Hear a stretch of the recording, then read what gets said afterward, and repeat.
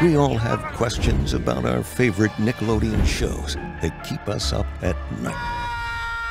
So leave behind the reality you think you know, because this is Nickelodeon's Twisted Theory. Grandpa Phil loves a good ghost story. Are these simply tall tales meant to scare the neighborhood kids? Oh, no, sir. I'm a good boy. Or are these stories hiding a haunting truth? Consider the legend of Four-Eyed Jack. Those look like the glasses of Four-Eyed Jack. A character he created to scare away the boarding house tenants from his secret bathroom. Or the legend of the ominous ghost I train. ever told you boys about the time I worked for the railroad? Yet another story he made up to entertain the kids. But if these legends are truly made up, then explain the following paranormal occurrences.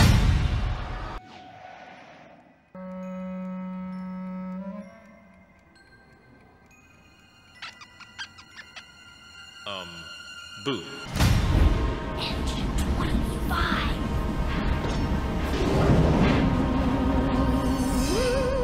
If these ghost stories are both true, how does Grandpa Phil know about them?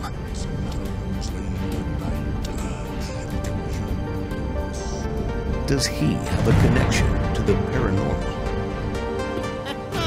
Pretty good plan, short man.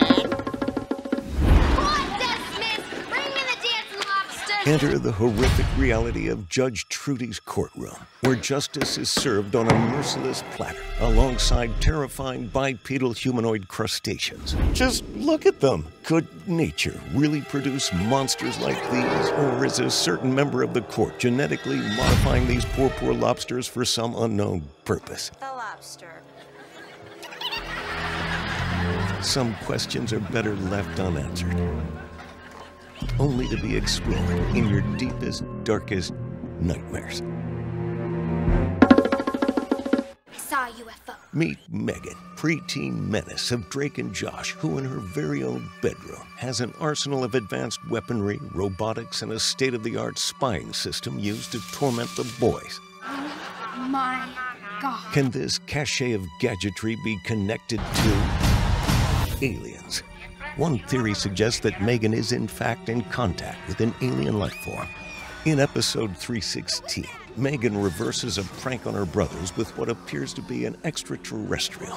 One would simply think it's a man in a mask, but how can a mere mortal appear out of thin air?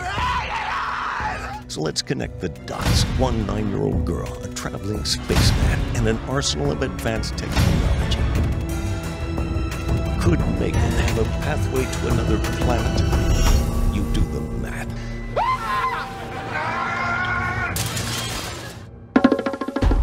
Here's a quandary for you. You gonna eat that taquito? If an inanimate object were to look and act like a living being, is he in fact alive? Give me a bat. Enter Rex Powers, lifeless dummy or brilliant mastermind. To the untrained eye, he appears to be a puppet controlled by Robbie for the entertainment of his classmates. It's not good for a 16-year-old guy to go through life with his hand shoved up that. But who's really in control? Observe this. A puppet cannot function without the puppet master. Rex is not a puppet! But it appears Robbie is the one who cannot function without Rex. In fact, Rex has been seen on multiple occasions functioning independently from Robbie. No time out. Don't you put me in his backpack. I'm serious, Rob. Don't you put me in his backpack. I'm serious, Rob. Even medical experts have recognized Rex. In fact, he has a heartbeat, a human heartbeat.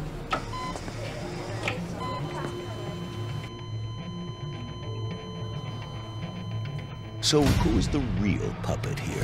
Rex or Robbie? Robbie or Rex? Kat's been telling me you've been having some pretty bad nightmares. I'm not crazy! You're so big! Have this. Rex, no! No, no!